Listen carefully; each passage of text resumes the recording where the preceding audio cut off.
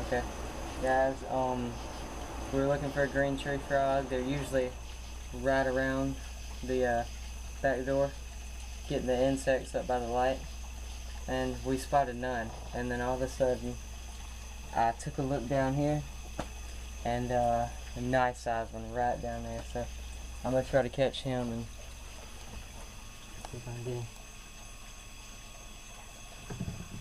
Okay.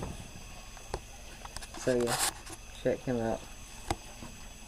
Yeah, this is, ooh, slimy a little bit. Oops. Careful. I'm trying to make him calm down. Yeah, there he is. So pretty. Check him out. See, he's got the yellow stripe.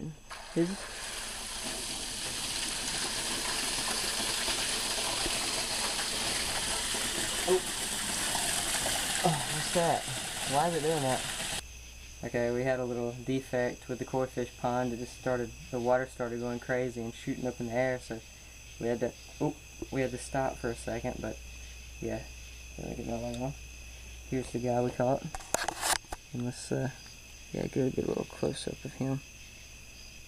Yeah, he's really pretty. So,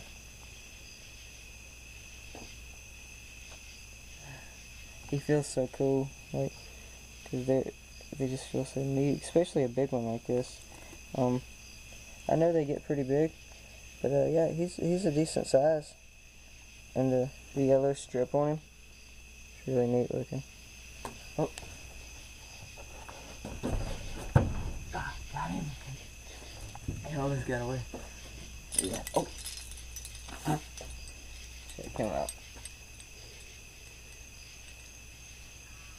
Yeah, this is a really nice looking one.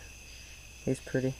And there's I know we have a couple of different species of tree frogs in this area. We got the gray tree frog, and they're really cool.